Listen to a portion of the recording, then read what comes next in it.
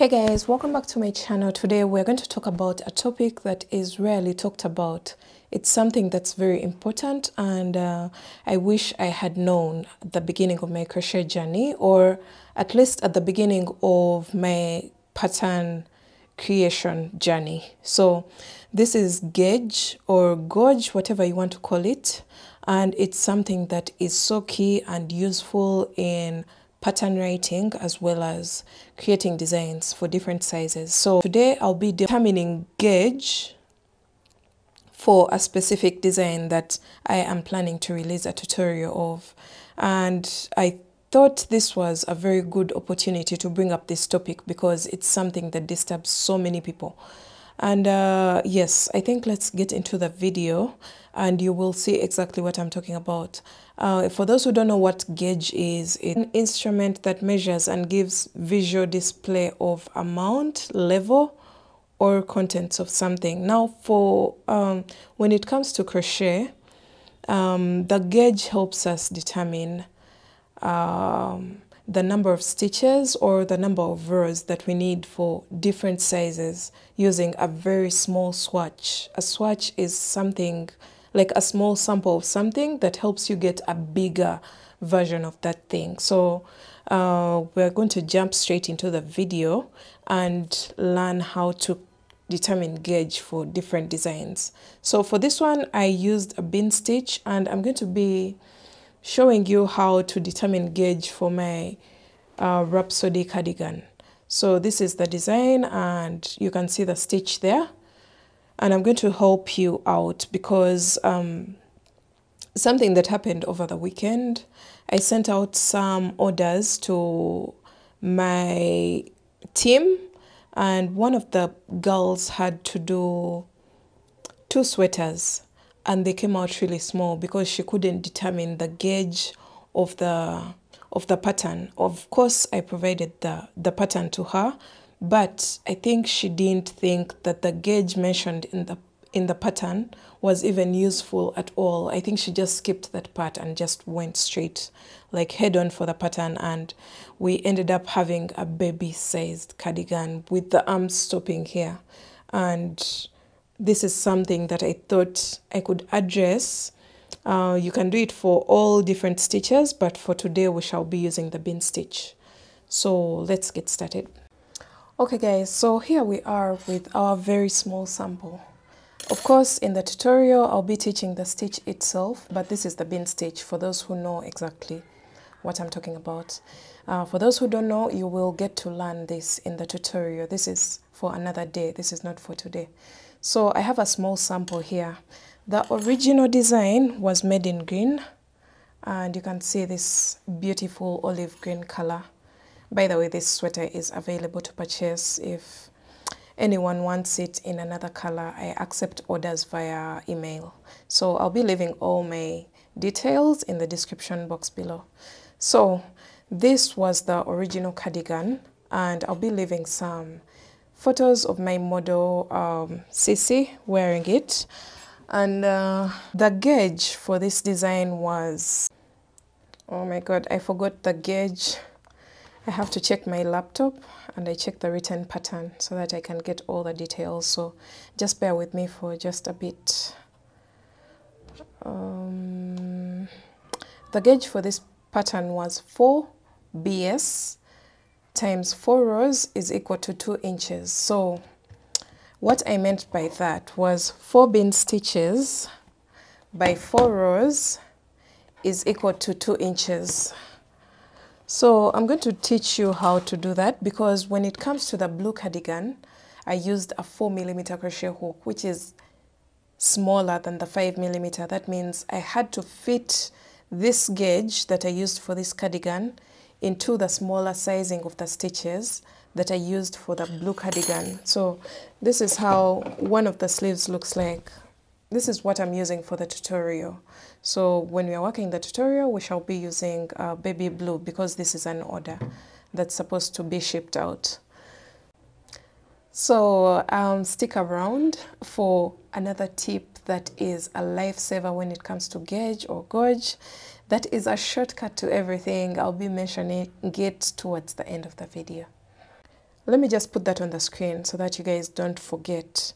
The gauge was 4 bean stitches times 4 rows is equal to 2 inches. So when I go to my green cardigan, that gauge applies. 4 bean stitches.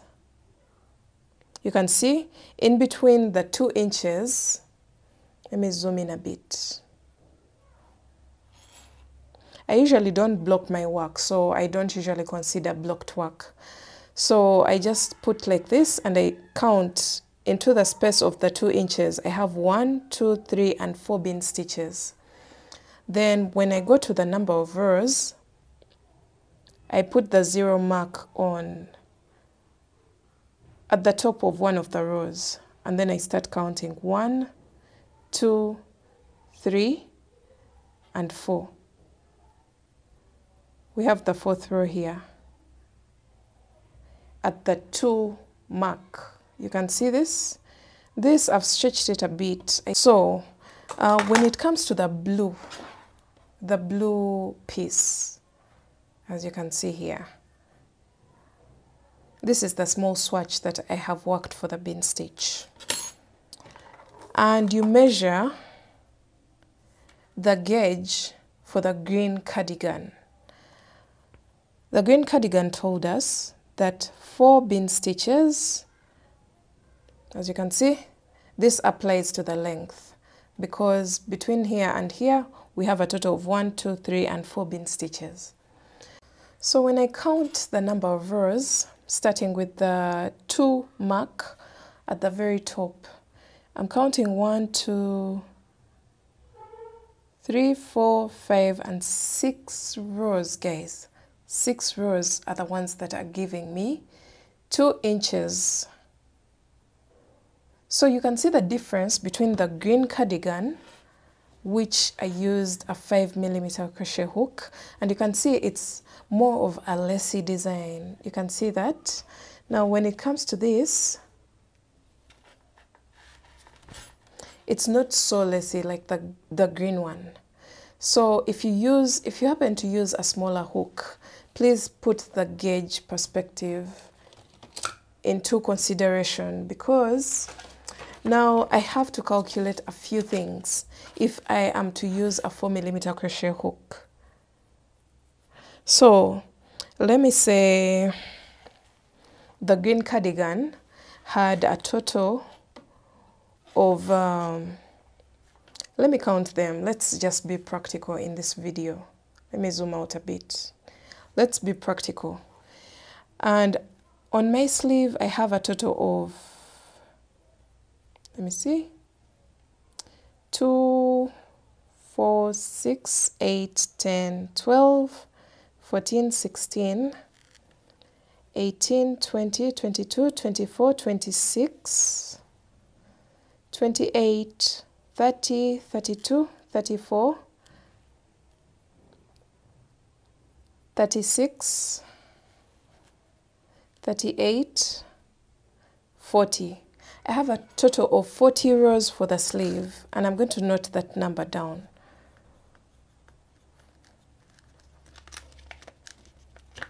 $40 rows for the sleeve. Now, how many rows are required in case I used this 4mm crochet hook instead of a 5? You have to put that into consideration. The 5mm gives you 40 rows. Now, how many rows are supposed to be worked when it comes to the 4mm crochet hook?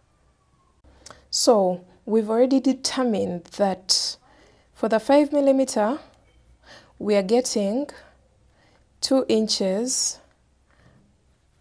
at 4 rows.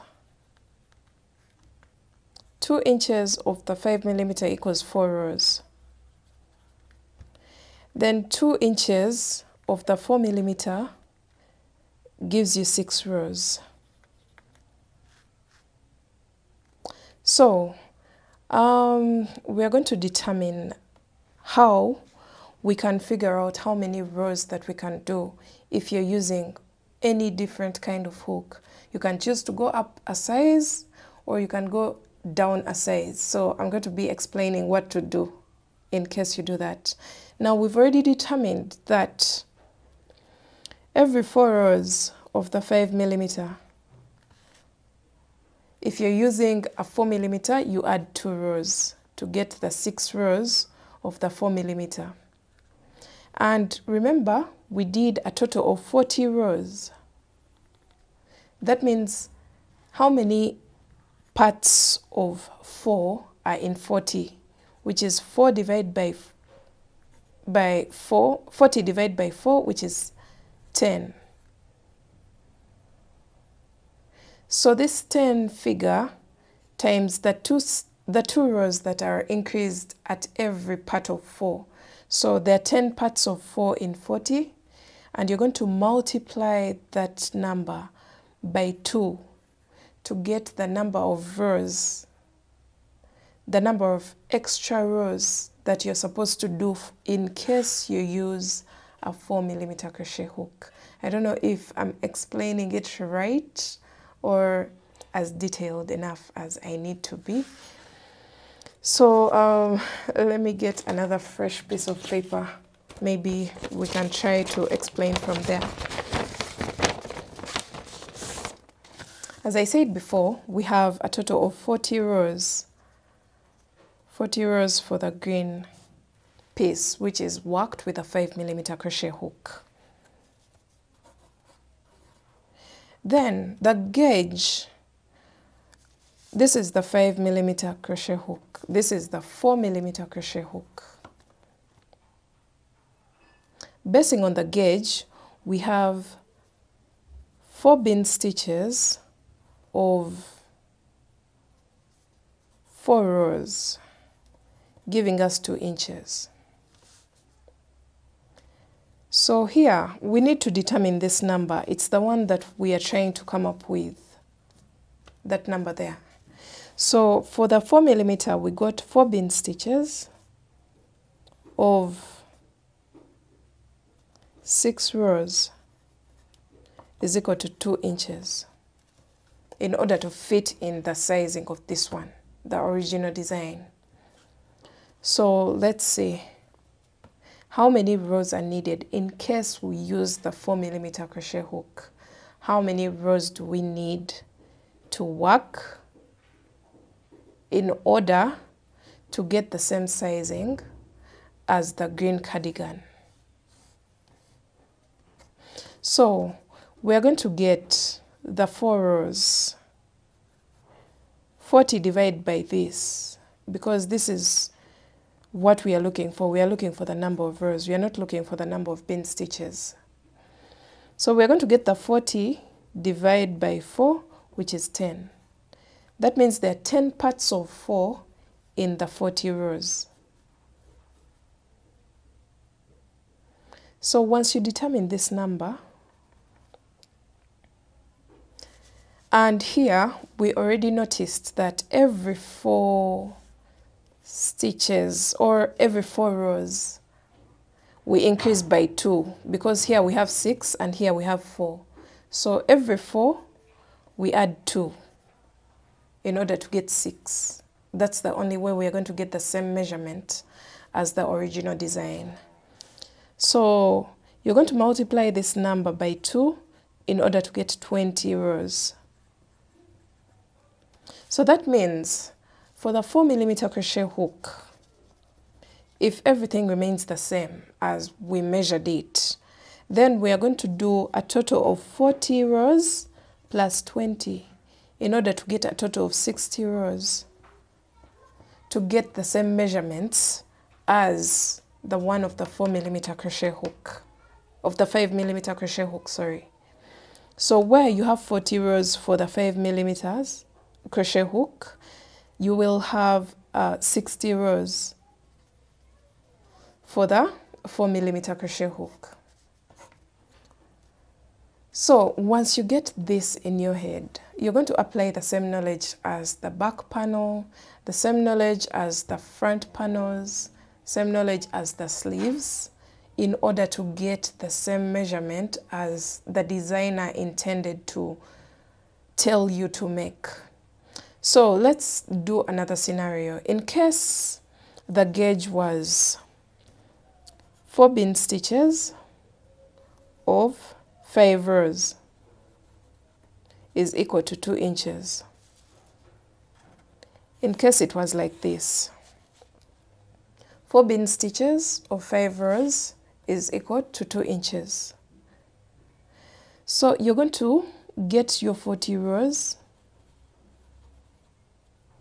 The 40 rows are mentioned in the pattern. Someone may ask, where do you get the digit of 40? They are mentioned in the pattern. You'll get one part of the design, maybe the sleeve, and get 40 rows. So those 40 rows, divide by 5, which is here, you will get a total of 8. Then times the 2. Remember the increment here, times 2, which is 16.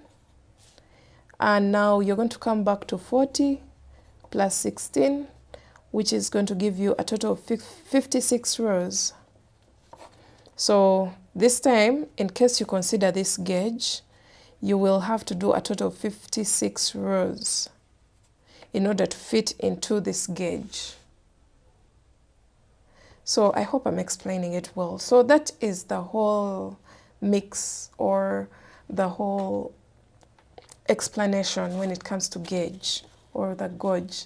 You have to do a small swatch in order to determine what happens if I use a 4mm crochet hook.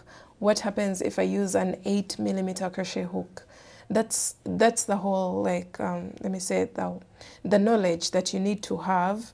Once you determine these things, you're now going to go maybe to the main body, and the person did a total of 80 rows. But for you, you already have your formula.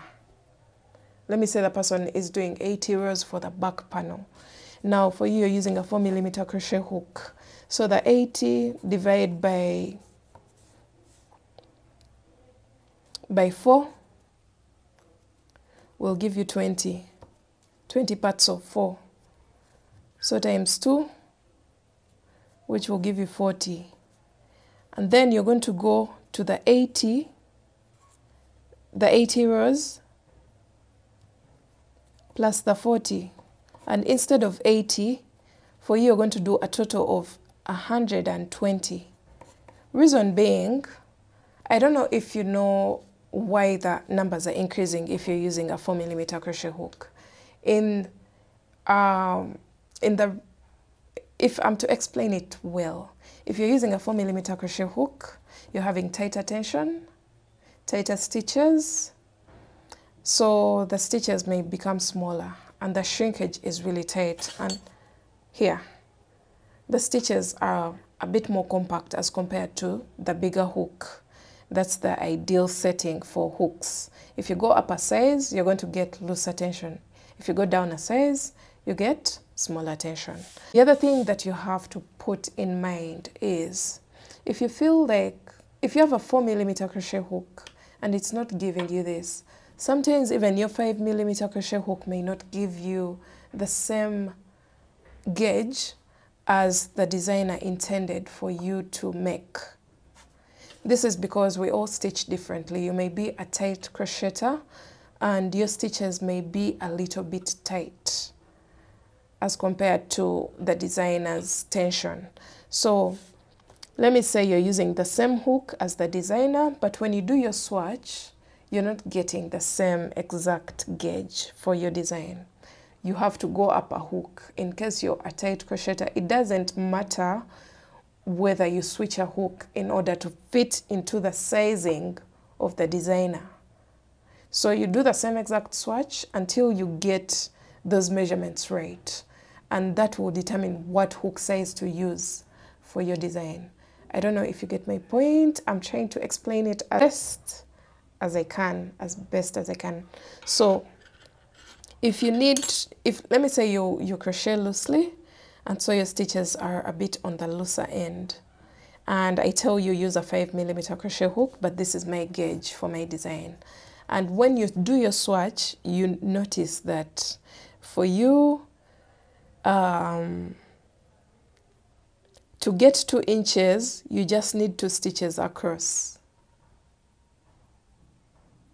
You know, if you crochet loosely and you try to get this gauge and you have only 2 stitches within the 2-inch mark instead of 4 stitches, then you're going to switch that hook.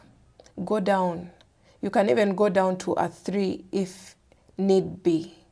If you need to change those hooks, please change them. So you go down maybe to a 3 because for you, your stitches are really loose. You can go to a 3 instead of a 5. You can go up to maybe a 7 because you crochet very tightly. And the only way you can get the gauge for this design is by going up a hook size. So that's the other. If you don't want to go through these measurements here, that's the only alternative. So choose what's best for you. You can go through the math if you like the math, but I think the best solution all in all is to go either up a hook size to get the gauge or down. So the moment you go up a hook size and you get the measurements right, then you don't need to worry about anything. The only change is the hook. Now you're going to use that hook all through the pattern. Now, this hook doesn't really matter when it comes to pattern making or recreating someone's design. The hook doesn't really matter. The whole point is the gauge that can help you determine what hook to use if you don't want to do the math. But if you want to do the math, stick to the hook and then go through this process. And then we shall see what to do when it comes to the tutorial. I hope I've explained everything right. I know this video has been out of something different from what we usually do, but I hope you gained so much knowledge from the video. And I can't wait to see you when we are making the Rhapsody cardigan. Thanks for watching. I'll see you in my next video. Bye.